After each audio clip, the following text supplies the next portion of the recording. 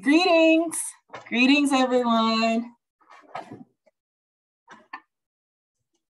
It's 8 o'clock, and so we'll give our colleagues about 5 minutes to join us.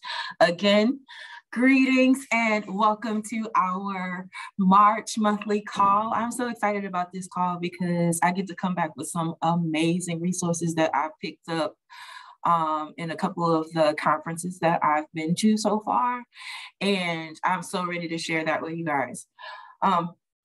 So you already know the drill. As you guys come in, please put your name and your association in the chat box. So put your name and the school system you represent in the chat box, or if you don't represent a specific school system, please just put in the parish you support.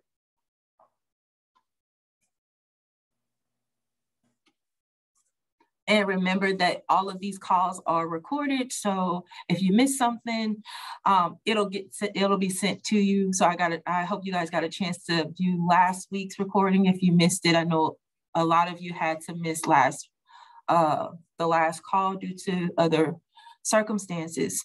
So in the invitation that you got for this particular call, there was a link for last month's call. So we have new people joining us. Go ahead and make sure you're adding your name and your school system or the parish that you're serving. It's 8:02. We're going to get started at 8:05. Again, I'm excited. Today is a great day. I am already claiming that for me and you. I think a bug is starting here for me, but I'm going to power through it. I got me some juice, took me some meds, and I'm going to maintain a positive attitude, the best medicine. So as you're coming in, we're going to get started at 8:05. Please add your name and your school system. And if you're not with a specific school system, please add the parish that you are supporting.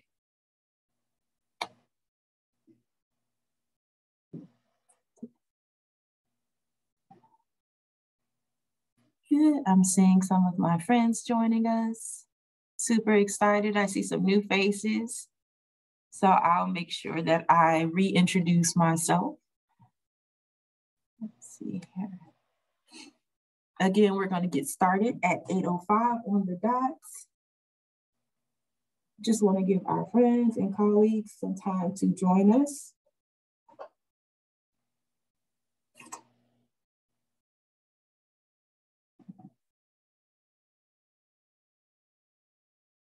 I have some great resources to share with you guys that I'm super excited. They are going to be embedded in the slide presentation here, so you'll have a chance to go back and visit some of the information that I learned and I received while I was at the, excuse me, the National Summit on Student Absenteeism in Boston, Massachusetts. It was a summit that was held and hosted by Everyday Labs and one of the best resources out there in the world, Attendance Works. And when I tell you there were some amazing presenters and resources that were offered, I could not wait to come back because I already have ideas, and some of you I'll be reaching out to because next year, I really, really, really want us to push more family engagement activities from child welfare and attendance side. So if we're really going to go towards moving more restoratively and increasing attendance, one of the things that I learned that we all know, but we don't really think about is when it comes to attendance, their families have more power and more influence in making sure that they are attending school. So why aren't we using one of our best resources, which is their families? And in doing so, creating more family engagement opportunities, not only within the different schools, but in systems as a whole, and embedding that into our practice. So it's not just these one-off family engagement activities, but more of a family engagement culture that we create within our own network as well. So it is actually 8:06. So I'm going to get ready to start sharing my screen. As new people come in, please make sure you are adding your name and your school system or parish of association in the chat box, because we know attendance is very important and we want to keep up with it for us as well. We have some of our colleagues having issues with logging in. Did anyone here, you can unmute, have an issue with logging in and had to redo it?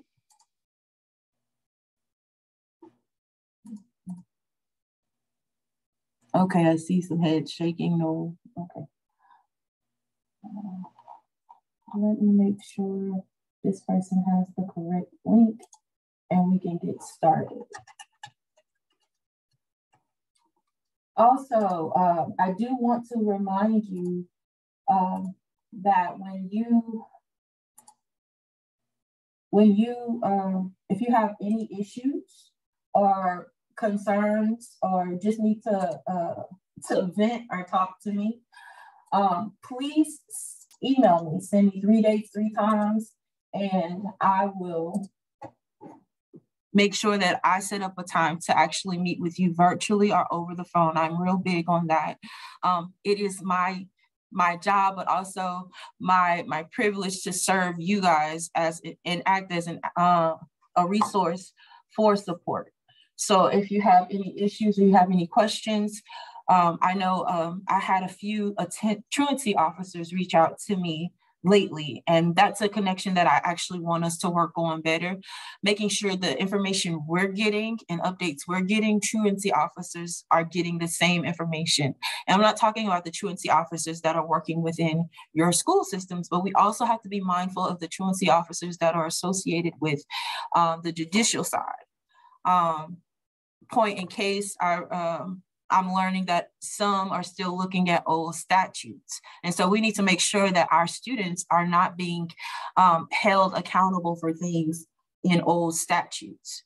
So definitely going to work on making sure that the information you guys are getting is the same information they're receiving as well. I'm working on ways of creating a better communication pathway for that. So let's go ahead and get started.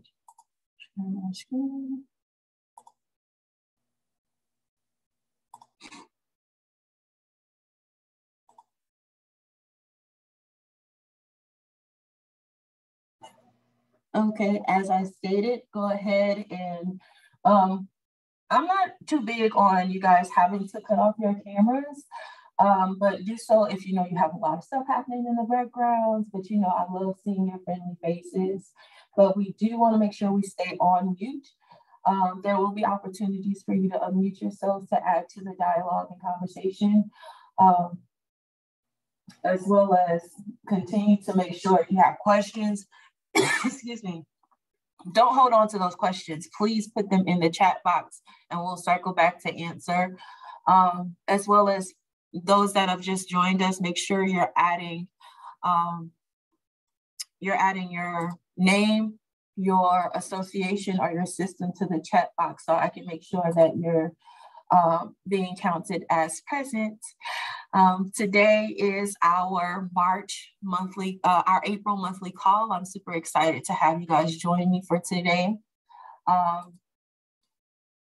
Again, make sure you're adding your name to the chat box. This is a recorded webinar, so please don't fret if you miss something. You'll be able to go back Make sure you stay muted throughout, but again, you'll have an opportunity to unmute yourself and add. And if you're not comfortable with speaking to the mass, feel free to add your comments or your questions to the chat box. As well, for those that are new, again, I am Shanika Adams. I am the Louisiana, the LDOE liaison for child welfare and attendance. It is my job and privilege to support you guys in the work that you do and making sure that you are, you have the support you need to make sure kids are coming back to school and doing what it is that they need to do. And of course, supporting families in their efforts to support their students. This webinar, of course, is about supporting students and families in the state of Louisiana. So I just want to make sure that these webinars and professional developments are encouraging and inspiring so that we can pursue what Dr. Brumley, our superintendent, says, a successful Louisiana comeback. So today's agenda includes, of course, we've done our introduction and we're doing our sign-in as you guys join us. I'll go over the monthly call and call purpose. We have our morning inspiration and an activity. I want to share some information from the National Summit on Student Absenteeism. I'll do a recap on that so you can have that information. We have our introduction of speaker, and the speaker is actually going to talk about something that has been on my heart for a minute that actually contributes to our truancy and chronic absence. So there is the eviction outreach and legal services. We'll have an opportunity for question and answers if we can. And of course, I have some updates for you guys as well. So our monthly calls consist of our focus, purpose, and of course, we make sure that you have the location, dates, and times. The focus this year and the theme this year has been enrollment, engagement, and encouragement. We talked about how it all plays a part in our timeline.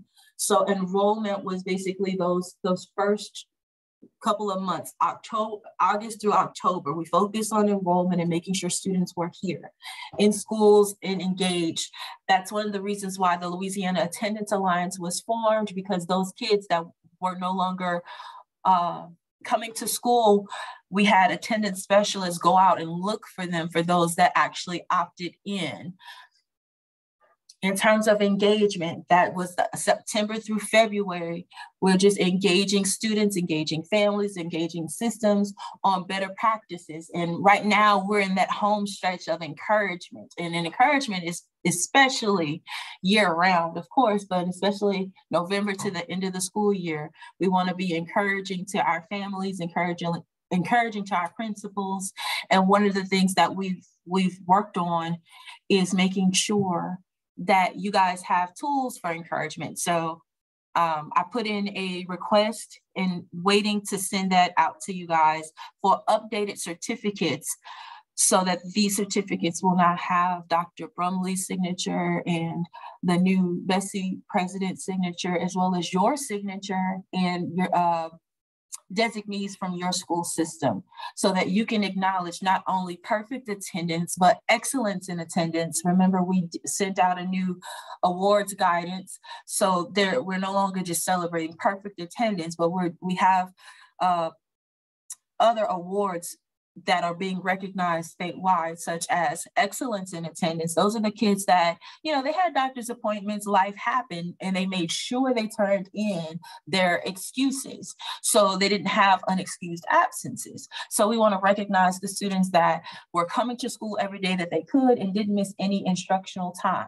And that's another thing that the guidance shares with you all, is that we're not just talking seat time, we're talking instructional time. So if a kid missed school due to COVID, but they actually signed in online, that means they didn't miss any instructional time. So we want to make sure that we are validating those efforts, as well as there is a certificate now for improvement in attendance.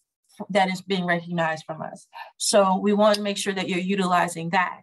So as soon as I get those drafts, the final draft sent over, I'm going to make sure you guys have access to it so that you can provide those awards at your end of the year ceremonies, or provide them to your school so that they can hand them out at the end of the year programs. The purpose, of course, of these calls is to cultivate a viable network for state CWAs and all state attendance stakeholders to discuss evidence-based best practices and offer support amongst colleagues. So remember, this isn't about just me and about what it is that I think you should be doing, because remember, I already know you guys are the experts. It's about putting the information that we all know together and creating resources that we can all use. Of course, for our location, links will be sent out as they always are. Our meetings are always every first Wednesday of the month, unless there is an activity going on. And of course, the time frame is from 8 a.m. to 9:30. If you have any questions, comments, concerns, or if there is some type of event that you would like me to acknowledge statewide, please feel free to email me, Shelnika, SHELNEKA, .adams, ADAMS, @la.gov with any of your questions or concerns, okay? So go ahead and turn your volume on up a little, because I do want you to hear this morning inspiration. You guys already know that I am huge on restorative practices. As a trainer of trainers, I understand the impact, but not only as a trainer of trainers, as an actual facilitator, implementer, and creating my own program that is centered around restorative practices. I want to share and impart that on you, because I believe that if we move more restoratively, we're going to create atmospheres, cultures, and climates in our school systems that are more welcoming and engaging, and students will come to school like they're supposed to. So let's go ahead and watch this video together.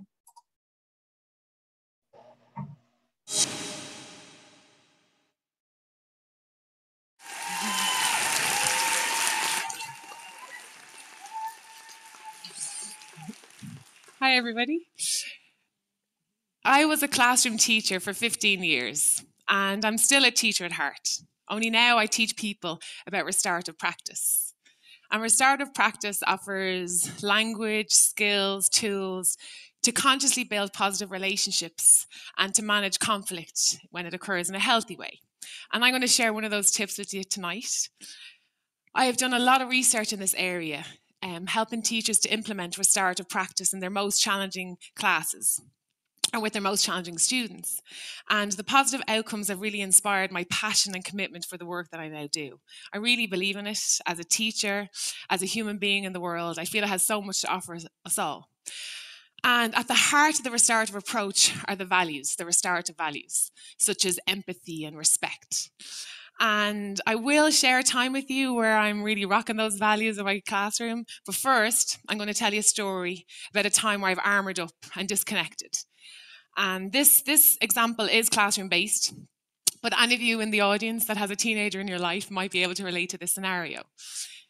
It's a Thursday afternoon, and I'm tired, a little bit overwhelmed. And one of my lovely students, Lauren, comes in without her homework done. And I jump straight to the attack, giving out. And she raised her eyes to heaven. And I say, "Did you just raise your eyes to heaven?" And she says, "Yeah." And I said, "Well, we'll see about that after school at 3:30. And she said, "No, we won't, because I won't be there." And I said, "Oh, yes, you will. And if you're not there, you'll be in big trouble."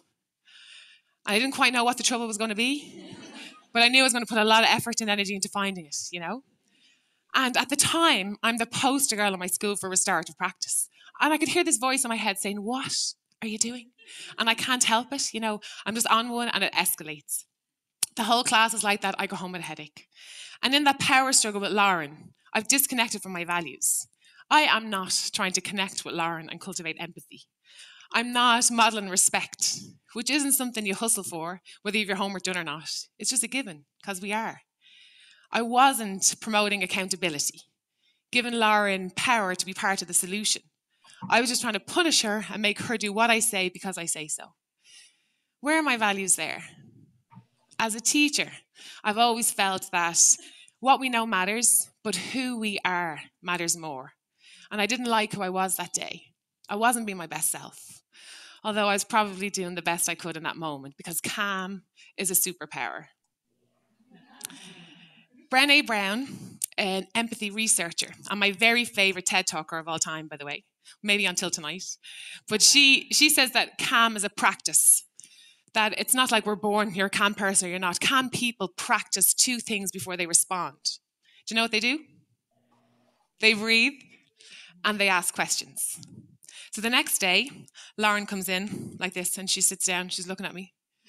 And if I'm being totally honest, part of me is like, oh, it's on.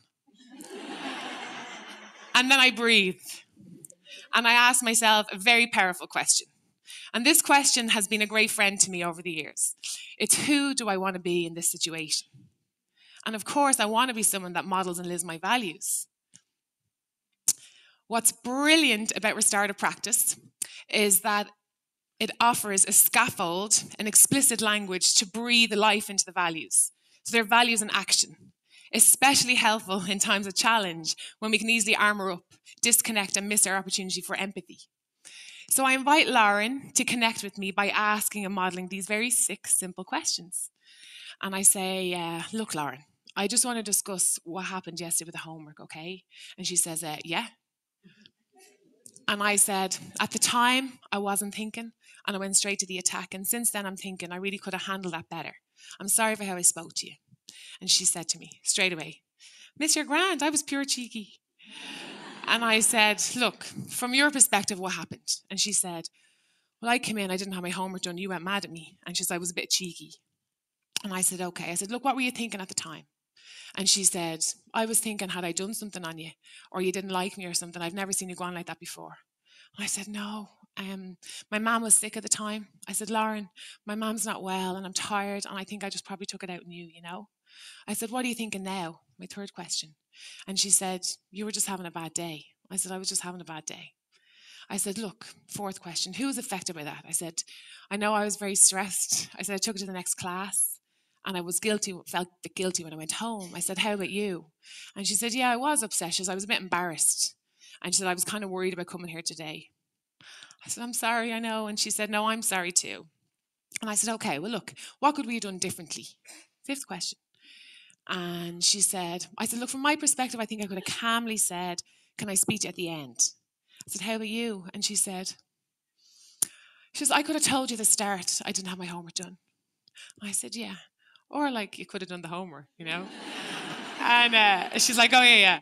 But we had a chat about what happened that the homework wasn't done. And our 6th question, what needs to happen next? And honestly, Lauren and I got on better since that day than ever. It was an opportunity to practice empathy. There's a huge empathy deficit in our culture. And empathy is something that we can teach. It can grow, but you need to cultivate it. And the restorative questions facilitate that. They do 2 things. They invite us to see each other's perspective, a key ingredient of empathy. And they allow us to feel with one another, which is what empathy is, to feel with others. I now work in schools, in organizations with teachers and students who wish to cultivate a restorative culture. But this is relevant in the classroom, in the boardroom, in the living room, wherever there's people and relationships. So I'd invite you the next time you find yourself maybe in a challenging situation or in a difficult conversation to practice calmness, to pause, ask yourself, who do I want to be in this situation? And maybe instead of saying, why is the dishwasher still full? Ask, what happened that the dishwasher's full? Or, why are you late? What happened that you're late? Why did you just say that to your sister? What happened that you said that to your sister? Or in my case, what happened that the homework isn't done? And it might just allow us to turn towards one another. People in the workshops and lectures I do often ask me, does restorative practice really work? And what they want to know usually is, does the other person change? And in my example, it might look like success lies in the fact that Lauren chose to work with me the second day. In my own practice, in all my research, there's huge evidence that a restorative approach maximizes the potential for this. But I'd urge you not to look at external outcome as your only lens or measure of success. Maya Angelou, my favorite writer, says that success is liking yourself, liking what you do, and liking how you do it. And the truth is, I really like who I am when I'm restorative and being who I want to be in the world. So for me, it always works. Practically speaking, the questions move us from blame and attack to empathy, the heart of difficult conversations. And on a personal note, I believe that spiritually, they move us from fear to love. And this is what I think our lovely world needs: more empathy, more love. Thank you.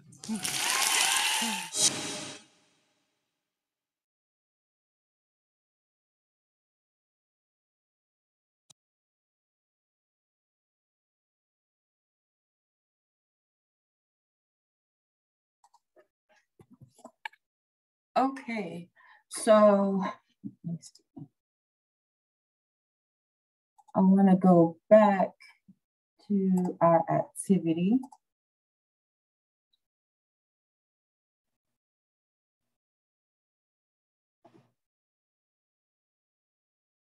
So as you know, she spoke about restorative practices, and these are the restorative questions that are used in restorative practices. So you have the set of questions for those that have caused the harm and those that have been harmed. So as she was sharing in the morning inspiration, because I know we all have those days where we're dealing with kids or dealing with families when we have a lot going on. I know many of you wear different hats, so you're dealing with stressors in a whole nother realm and still have to provide services and support in another different, in another realm as well. So it's important for us to take a breath and start asking some of these questions. So what happened? If you're talking with a family and they're letting you know that they're having issues with attendance, asking the question, what happened? Is the kid missing buses frequently, or did you guys have to move? And now you're looking for transportation, but trying to stay in the same school system. So what happened? What were you thinking at the time? What have you thought about since? Who has been affected by what you have done? In what ways have you been affected? And what do you think needs to be done to make things right? And questions that you ask those that have been harmed.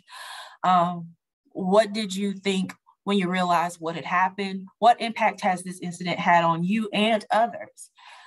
What has been the hardest thing for you? And what do you think needs to be done or needs to happen to make things right?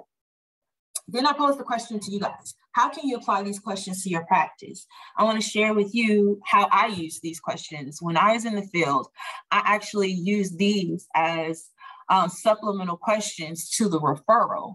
So if a teacher was going to write a referral for a student, I wanted the teacher to also answer the questions about to help those affected, because if the teacher wrote a referral, clearly they were affected by this incident. So having the teacher answer those questions with the referral, but also using the when challenging behavior side questions, I use that for the student that the referral was for. Two reasons. One, it gave the student voice.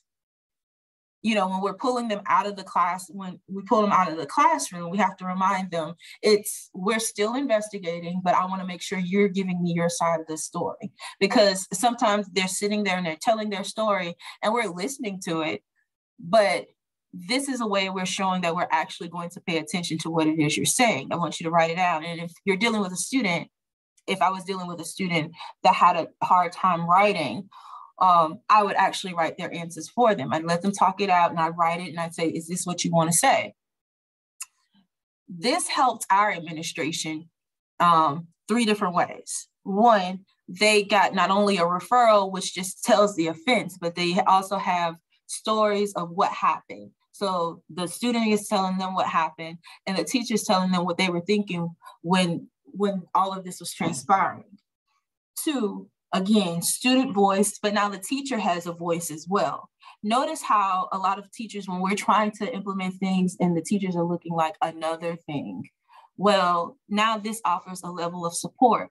So what it allowed me to do was look at the teacher's reaction, read what was going on with them. So now we know how to better support this teacher. So if this student did an offense that was actually a suspendable offense, it was about reestablishing and reaffirming the relationship of the student and the teacher when that student was going to come back into the class. So I was able to look at the teacher's response to the student. What kind of relationship did this teacher have with this student? And what supports is this teacher going to need when coming back, when the student comes back into the classroom? So I want you guys to take a moment to look at these questions. Think about what it is you're doing in your system. How can these questions help you in your practice? And share it in the chat box for me, please. So for me, I said I use it as a supplement to my referrals. How would you use them? And let's take about 3 minutes to share.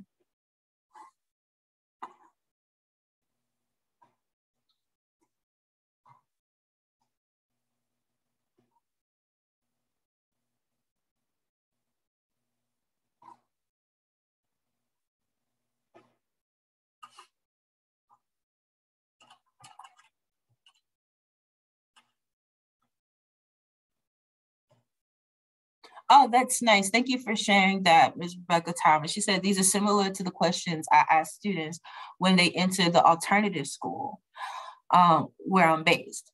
That is absolutely great. So again, when the kids are coming into an alternative school, when you ask these types of questions, you know exactly where that student's mindset is and how you can better communicate with them going forward and help them while they're at the alternative school. Let's see, open line of communication, yes.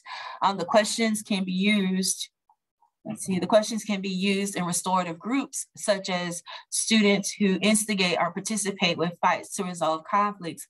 Absolutely, I use this with some girls that got sent to in-school suspension because the principal started thinking more restoratively. These are kids that had never been in a fight before, didn't even know why they were fighting. And instead of putting them in out-of-school suspension, we did in-school suspension with group counseling.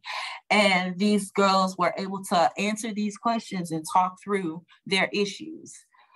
Let's see here. I see how I can tweak them a bit and ask in attendance conferences with parents and students. Exactly. Let's see here. I would like to incorporate these questions at our alternative site. Exactly. That's the reason why we do these monthly calls, so we can learn from each other and grow together. We can use them to help parents think about and resolve their own attendance challenges. Same question we use on our Be Honest form. Oh, I need to see this Be Honest form, where the students gets to tell his or her side of the story. Great. I think that's good. Again, we want to make sure students are getting voice, because I know some of you guys sit in, you actually facilitate hearings. So wouldn't it be great to see student voice in these folders that come to their hearings, so that you can get a sense of how you can better support this student, not only the student, this family as well. These questions will give the students a feeling of empowerment. Exactly. And also, not only empowerment, but accountability as well. So these are great. Again, there are several ways that we can apply these to our practice. And I encourage you to do so. Again, it's not just for the students. We can utilize these for ourselves if there's conflict within our own offices. Conflicts between, director and supervisor. What do you think happened? Because I need to understand your side of the story so we can get on the same page, so that we can continue to support these families and students. Yeah. Frequently, we do not think to ask, what are your thoughts since the incident happened? Reflection often brings about change. You are exactly right. Let me tell you. So when I implemented that change while I was in the field, one of the things that I actually love to report was, during a specific time frame, 35% of the teachers that were sent an evaluation and polled, actually stated that when they started writing their answers to these questions, they actually stopped writing the referral because they realized that had this student done this on a different day, I would have just laughed it off and moved on, or I would have used it as a teachable moment. But because I came to school with my mind on something else and I was already agitated, this student just got, just got caught at the wrong place, wrong time. So I ended up, as I was writing out my feelings and what happened, I actually changed it up and I didn't need to do this referral at all. Someone adds, Ms. Anderson, these questions will allow students to provide insight regarding what happened and why, as well as ways to remedy conflict and address situations. Exactly. The great thing about this, notice the why is not even asked in here. We have, look, one of the things I learned even before getting into the school system was, don't ask a kid why they did anything. When you ask them what happened, you'll get your whys. So I think it's important that we definitely utilize these questions so that we can get insight, but not only insight for our sake, so that we can provide proper feedback, especially in the hearings, but also so that we can help students and families walk through their own issues and understand their whys by asking the whats and the hows and the whos. Okay, thank you all for sharing. Again, we will reflect back on this, on how we can utilize this. And I probably will add that questionnaire, how I listed it as a questionnaire to go with the referrals. We'll do that in a different session where I'll share with you, which is some of you will actually be engaging with piloting in your system the reset program that I started a couple of years back, which is restoring every student, every teacher. It's an opportunity through different interventions on reestablishing relationships between students and teachers after a referral is made, or utilizing those tools before a referral needs to be made. So we'll revisit how we can use these questions in the future as well. So I wanted to share this with you guys so bad. I couldn't wait till this call happened. I was getting ready to send it in an email, but I was like, you would not understand the enthusiasm. And you think I was just being crazy again if I just put it in an email. So I wanted to make sure it was in the presentation so you guys can go back to it and click the links. So while I was in Boston for the National Summit on Student Absenteeism, got a chance to meet and fangirl over some of my favorite people that are in family engagement and the attendance game. So Ms. Heidi Chang, she's actually the one of the founders of Attendance Works, and she was there. And I made sure Louisiana was on the map, and she's waiting for some information from us. Also, Dr. Phyllis Jordan, I have her presentation embedded in here, as well as Dr. Karen Mapp's presentation on family engagement. And that's something I said we're definitely going to focus on. And I also put a link in here so you guys can view the recordings of the summit. I got text messages from a few of you guys that were able to join. Thank you for being there. I hope you took good notes. And if you, again, if you weren't able to join, while it was on live stream, I made sure that I got the recordings and they're embedded in here for you guys. So I did want to share here one of the presentations so you can see these are full-on presentations for you guys to utilize. And I want you to take some of the information back and share with your respective systems. So Heidi Chang actually did hers on Data Tells the Story, a narrative and how we can change it. And what I'm excited about in introducing our speaker coming forward is one of the things that Ms. Chang actually shared with us is, of course, higher absence is even higher for more vulnerable student populations and exacerbating existing educational inequities. And so they gave us some information in terms of attendance by income. Those are things that we don't really think about. And of course, one of the things that I'm working on so it's available to you guys, is making sure that we're paying attention to what chronic absenteeism looks like in terms of learning mode. So if we have kids that are having issues with being predominantly remote, we need to recognize that that student is at risk when we go into full remote mode, because we never know what's going to happen. Currently, I'm working with a team to develop an attendance guidance for continuous learning. So there's a continuous learning plan that is being developed right now so that we can address with systems, if we have to go into full on remote mode again, what is it that we're going to do? And what should attendance look like is my piece. And what should technology look like for students? We do know that in some areas, you guys are rural, so your lower level grades don't always take home a Chromebook, but they take home packets. And so how are we engaging and making sure that, they're not counted as absent, but they're counted as doing the work, and what that looks like. So I'm currently working on that. But I just wanted to share with you specifically in this particular presentation, so when we do add do presentations for our systems, these are things that we can fall back on.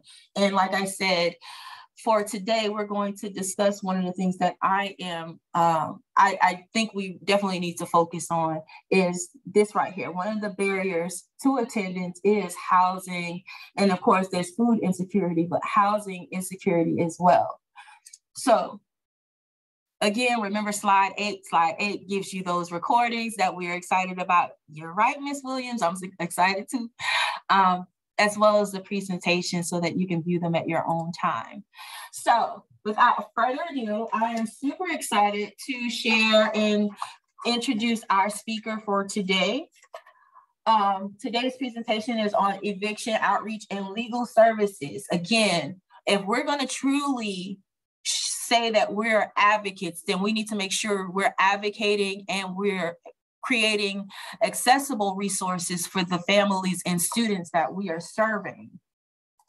So today is our speaker for today is Ms. Latija Brown. I'm super excited to introduce her today. She's a staff attorney for Southeast Louisiana Legal Services. She's a native of Louisiana and calls Clinton her home. For my Clinton folks out there, she attended ULL, where she obtained her bachelor's degree in psychology.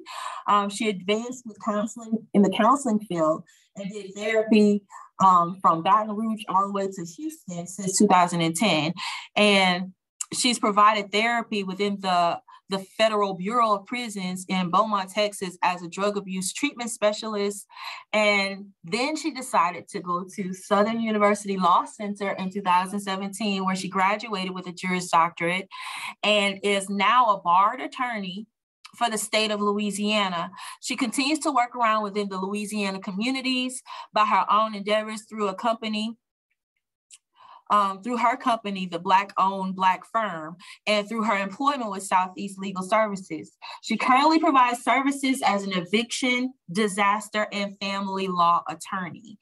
Through her experience, Ms. Brown has found that each disenfranchised community can narrow its root issues down to education and economics. Therefore, it is her goal to be a resource to the community through her own expertise in counseling and law by providing educational outreach initiatives and to be a connection to the expertise of those in her growing network. She also hopes that through her professional growth, she can aid in the economic growth of Louisiana communities and aid in building more stabilized family structures. I am so excited to let her just share what it is she's going to share with us. I'm not going to blow the whistle because I want her to share how she plans to partner with not just those, not just the department, but how she's going to partner with systems in general. So please let's give a warm greetings to Ms. Latija Brown. Good morning. Good morning. Thank you, Ms. Shanika. I appreciate it all and for allowing me this opportunity to present to you guys today. I work with Southeast Louisiana Legal Services. Since I've been an attorney with Southeast, I've been doing eviction work, helping clients either in representation of them as they're going to court, or just providing legal advice to them on how to navigate the eviction that they may be facing in the future. And here at Southeast, we provide civil legal aid.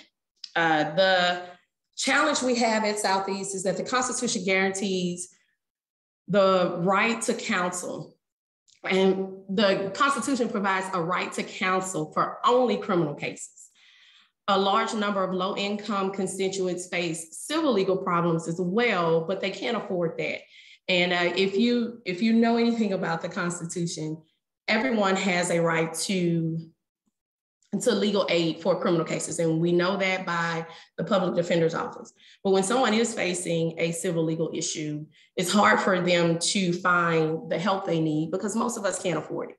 At the rates that a lot of attorneys charge for their services, I can't afford them.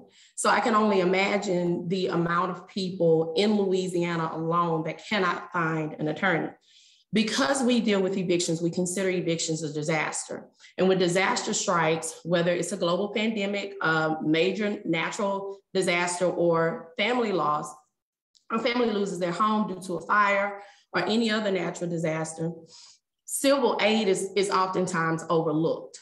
We don't think about the fact that people individuals may need an attorney in these types of situations. We face so many of those issues. I cannot count the amount of FEMA issues that arise during hurricane season. We're preparing for that now because as Louisianians, we know hurricane season is upon us. We're already getting a lot of active weather. We have more hurricanes than I've ever heard of. Tornadoes, than I've ever heard of in Louisiana. So when tornadoes come, when heavy weather comes, we've had that multiple times this month, in the last month, folks are looking for legal aid. They face a lot of issues. And we are here to simply try to stabilize those families. People end up in so many different places. And we know from the Hurricane Ida, how many people ended up in Houston and other various areas. And what we do, once again, we provide that civil legal counseling for those areas. And listed are the areas that we, for the most part, provide. That's not the totality of the services that we provide, but we do provide consumer law representation, and that deals with anything from shopping, and you face some issue when you purchase something. I know I had a lady call recently. She purchased a bed and the bed didn't work out in her favor. And she was having issues trying to return the bed because something was wrong with it. And the company that she purchased it from was refusing to refund it. And that's something that comes to us. We get a lot of education issues where individuals are coming to us because their child was expelled or suspended, and they don't think it was fair. We get a lot of unemployment issues, other employment issues when it comes to wages, if an individual isn't paid the wages that they believe they're supposed to have. Of course, we get family law issues, custodies and divorces. Juvenile cases usually is going to deal with suspensions and expulsions.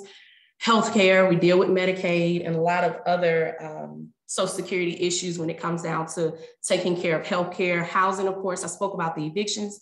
Successions, I can go in depth about that. That's a passion of mine as well. Income maintenance, individual rights, and other miscellaneous issues. The population we serve is normally going to be low-income individuals. They have to be in that median area. And like I stated before, we do end up having people who are excluded even for us, because with income, there are people in between that range of low income where they make too much money to qualify for our program, but they can't pay that cost of those attorneys. So it's hard sometimes to turn those individuals away. And so what I'm here today to talk about is the truancy issues that are presented because of evictions. Looking at what's presented by Louisiana Believes, I noticed that there is an uptrend in truancy amongst students in Louisiana. And I think anybody on this call may be already aware of that. I didn't really want to go into it because I think that's the purpose of why you guys are having this meeting, the purpose of why different organizations exist in Louisiana to try to combat that issue of truancy. It's a national issue.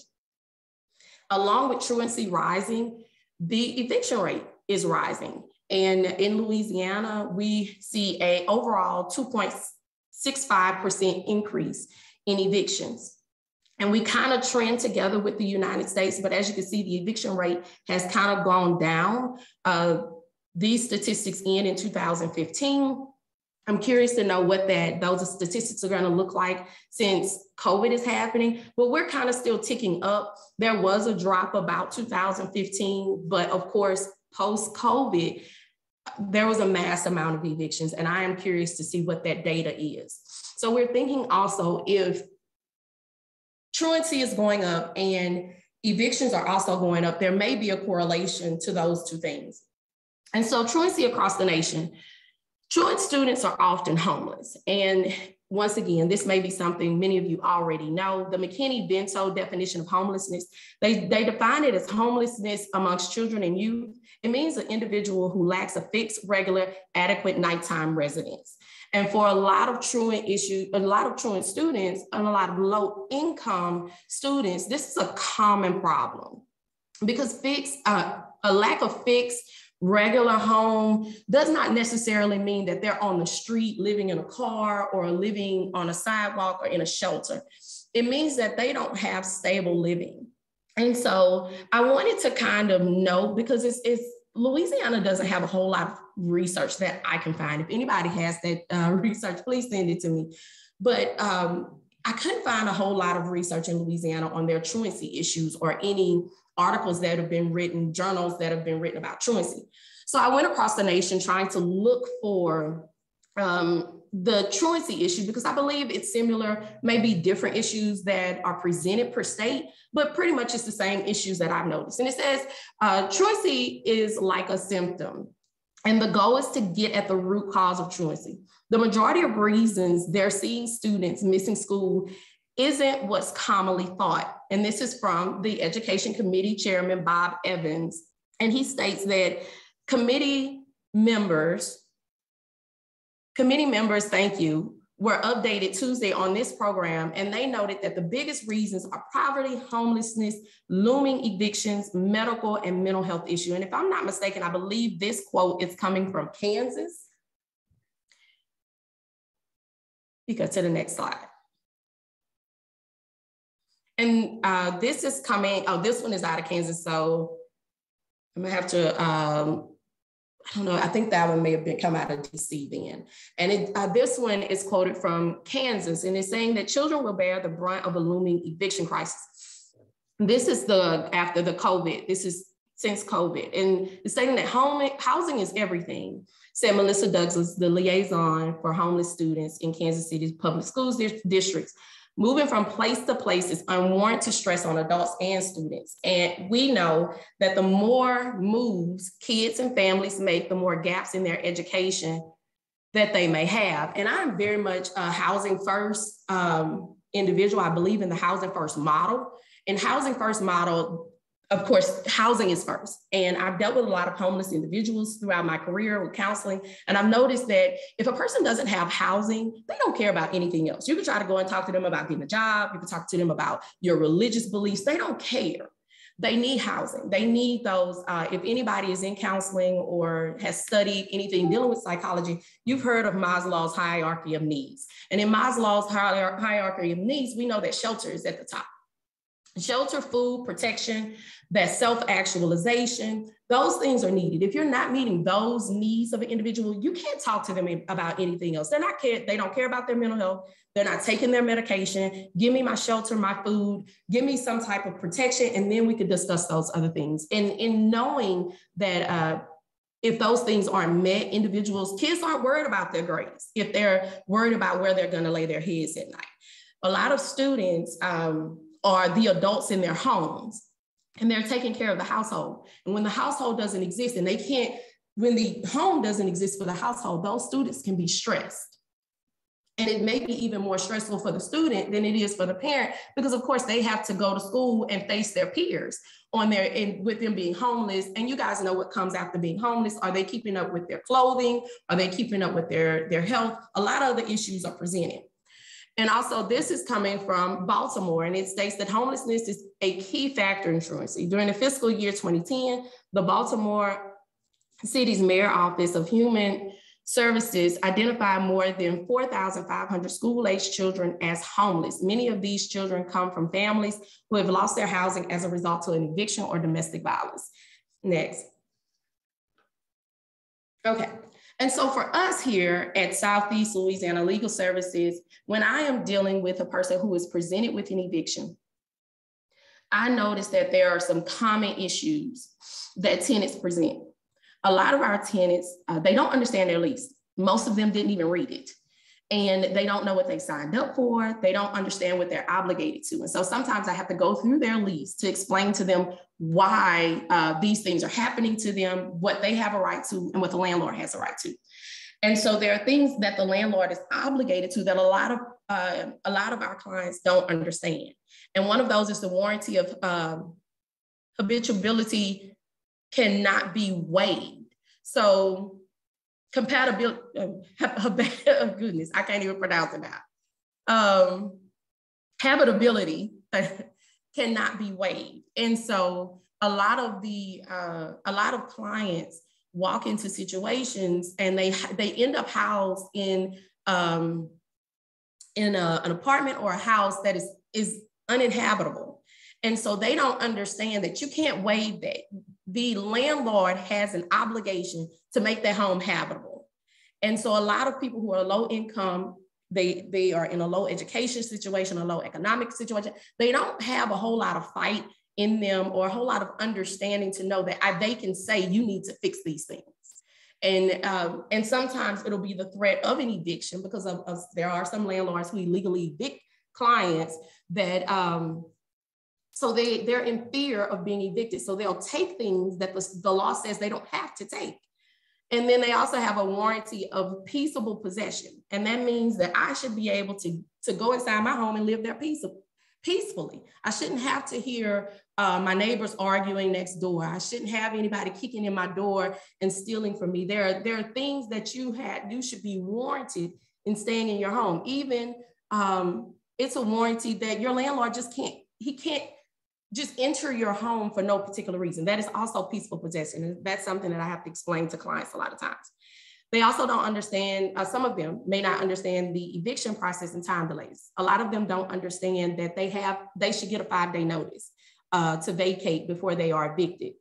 The issue with that is because a lot of them don't read their leases or they don't understand their leases. They don't know that they've waived that 5-day notice to vacate.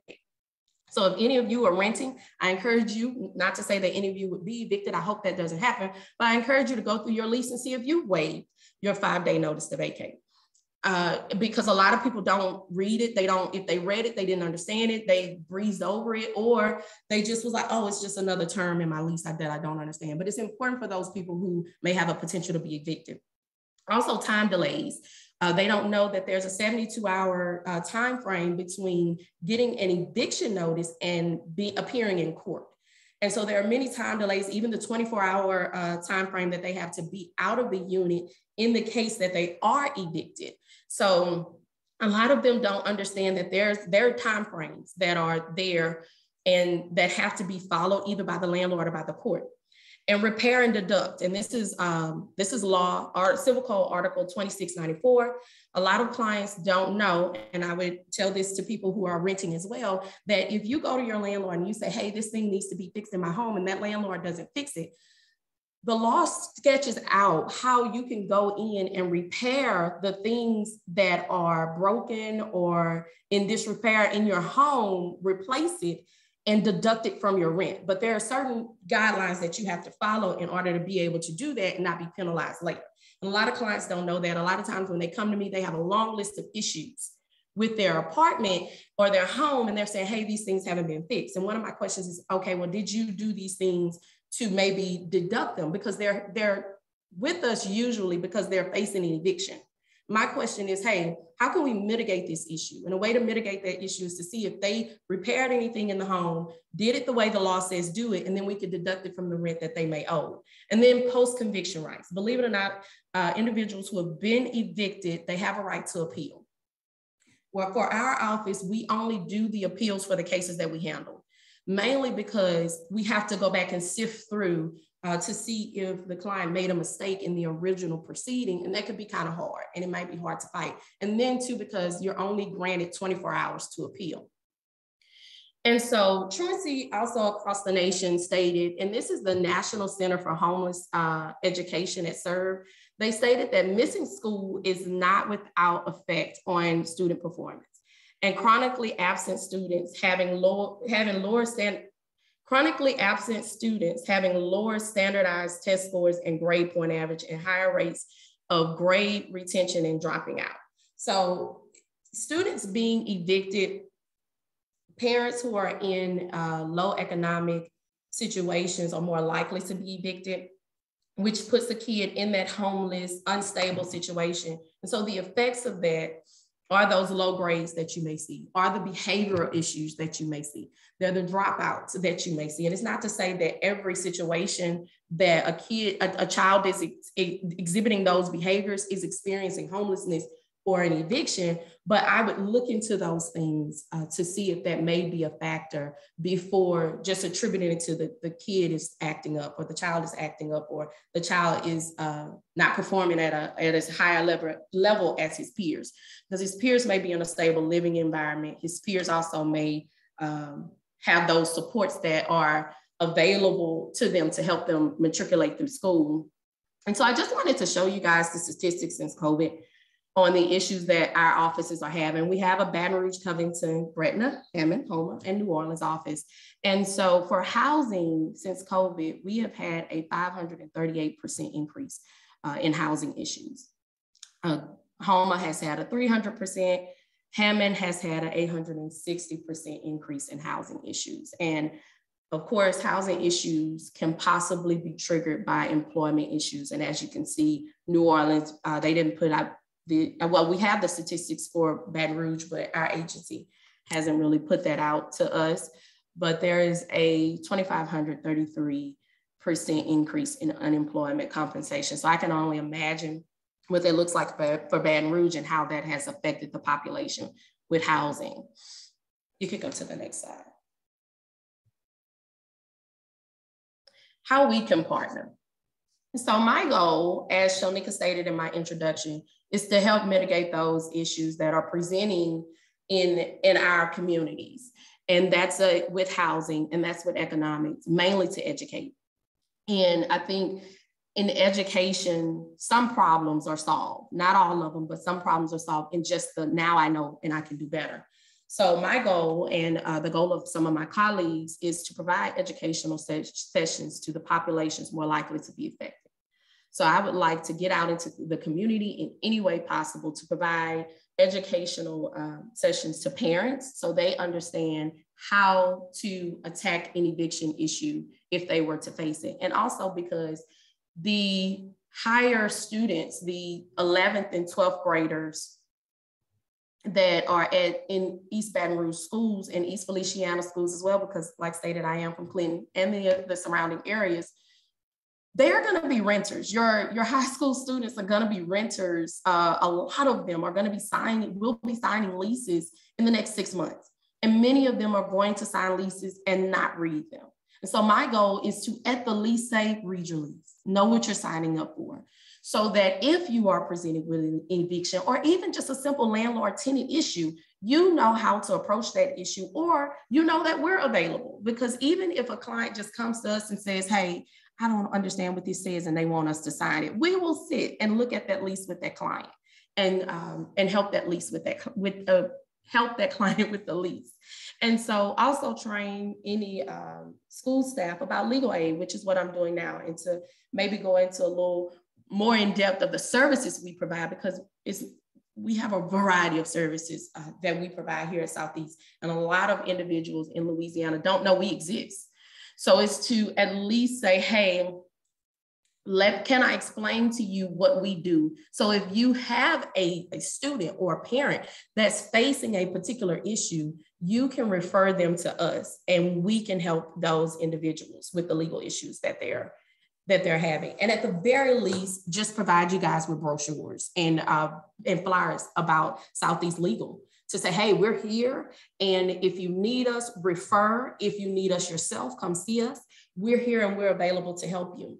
We want to establish a streamline referral process between the agencies. Hey, if I'm the main contact, I will be the main contact for anyone at with East Baton Rouge school system to say, send those individuals to me. If you're having an issue and you have a question, call me. I'm willing to answer that question.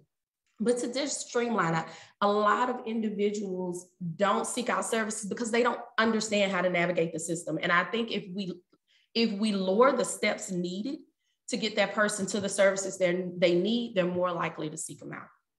Follow up acts to assess family needs. A lot of times I will call clients and just check on them to see how they're doing. Is everything all right? Are you still in stable living? Anything else? If it's Social Security, Medicaid, the other attorneys will take their time in following up with clients. Website information, we have a website, slls.org.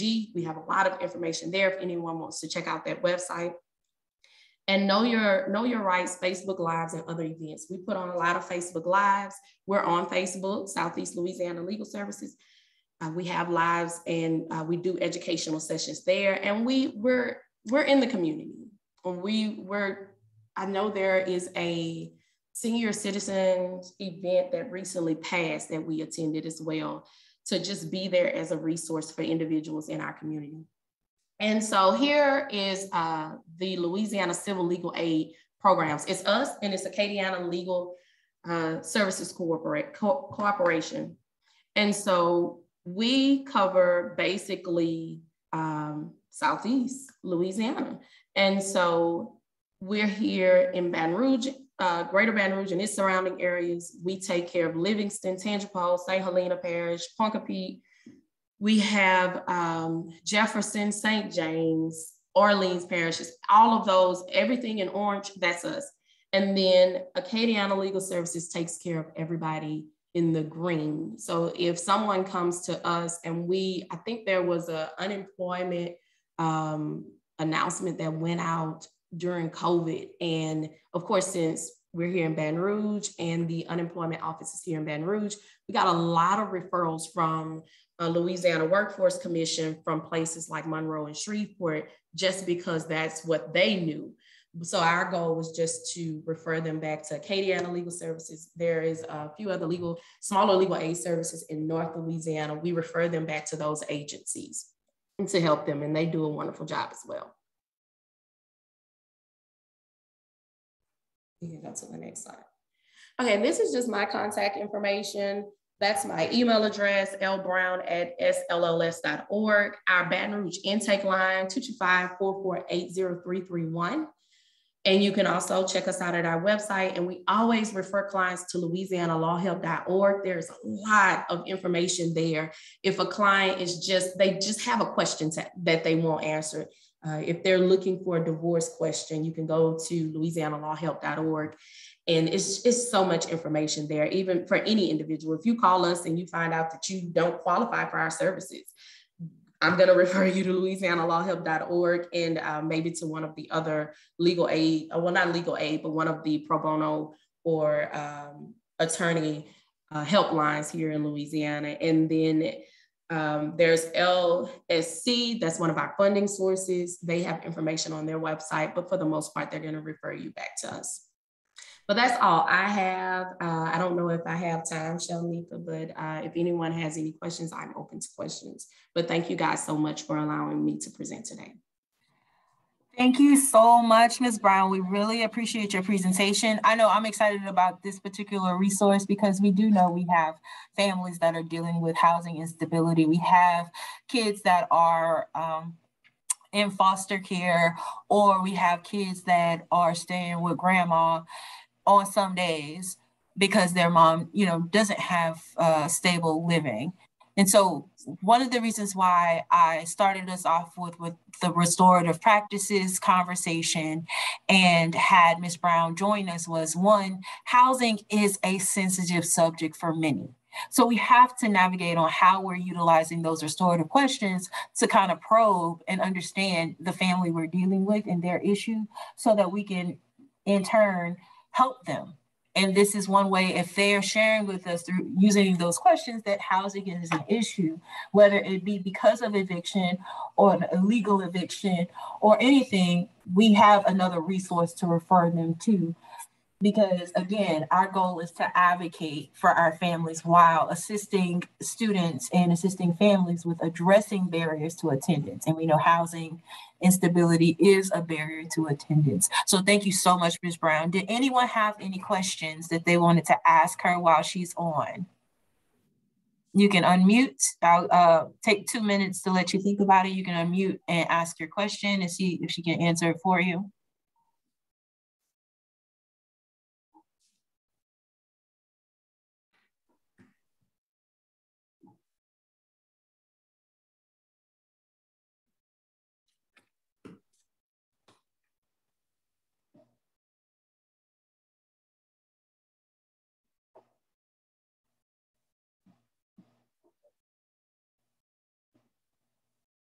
Now, I do have a question. If anyone, is doing a family engagement night, would your office be open to having a table set up at Yes, that family engagement? Of course, just let us know the time, the day and time, and we'll be there. If it's not conflicting with any other outreach or cases that we have going on, of course, we'd be there. Awesome. And so if you guys come up with any other questions, just email me. But of course, she has her email address on here as well. And of course, it's on the slide, so you'll get a chance to get that information when the recording and the presentation is sent to you at a later date. And you feel free to ask those questions there, or else you can send them to me and I can ask those questions for you. Let's see here. Let's go straight to updates, because I have some interesting things that I want us to go over. So next month is our monthly meeting. We have May 4th at 8:00 a.m. You already know if that's something if that's a date I need to know about, to shoot me a quick email. But until then, that's the date we're going to go with. Also, I wanted to share the Fins Association Conference is happening in person. Like I said, I know many of you wear different hats. Not sure who's affiliated with Fins, and that's Families in Need of Services. They've invited me to come and speak at their conference, and so I wanted to share this conference with you as well, because they understand our new position and how we're not just focusing on truancy. And that's one of the things that I'm glad Ms. Brown shared in her presentation. Yes, we're still looking at truancy data. Yes, it is still important, but as she stated in her slide, we know it's just a symptom of something greater. So we focus on chronic absence. And so that's one of the things that I'll be discussing at the Fins conference, on how CWAs in Louisiana are looking more at chronic absenteeism and how we can excuse me, and how we can better use family engagement to address those issues. Oh, excuse me. The next thing is, of course, the LACWAP Summer Conference, and that's June 21st to the 23rd. Excuse me. Please visit their website to get more information. If you have not joined LACWAP, the Louisiana Association for Child Welfare and Attendance Professionals, again, that's another opportunity to network with your colleagues. Please look at joining that association. And of course, being at this summer conference, I'll be speaking there as well and offering up some, I'm excited about that presentation because I've already started working on it and I'm not going to give it out, but you got to be there. And of course, the other update that I want you to put on your calendar, of course, is for the International Association for Truancy and dropout prevention. They have their annual conference, and it's going to happen October 16th through the 19th. So that's going into the next school year. And I hope that's something that we can all visit and join together. And it'll be in New Orleans at the Astor Crown Plaza. Also, in this last minute, because I want to make sure that since you probably share with your supervisors or those in your office that you're in this meeting until 9:30, I want you to get those last 15 minutes for your own me time if you can make it happen. But in this last minute, I did want to share one other update. 2 weeks ago, I tried out for a new football team and I made the team. And my first football game is this Saturday. And so you are now looking at the Gulf Coast Monarchies' new running back. So if you guys have not heard it today, you are absolutely appreciated. Thank you so much for the work that you do for the families in Louisiana. Thank you so much for the work you do for the students in Louisiana. You guys go out there, you make things happen. And I appreciate you for it. If you haven't heard it today, you are absolutely appreciated. I want you to go out there and continue to rock. And if you need to vent, don't go off on nobody in your office. Call me. Send me a text message and say I need to have a vent session, and we can walk through the problem together, because that's what I'm here for. But we can also come up with a plan of action so that you can be more effective in the work that you're doing. Again, thank you so much. You guys have a great day. Take these last 15 minutes and give them to yourself, okay? You deserve peace. You deserve time.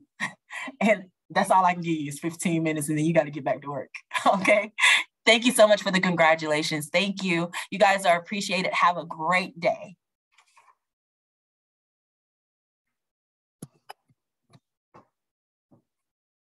Let's see here.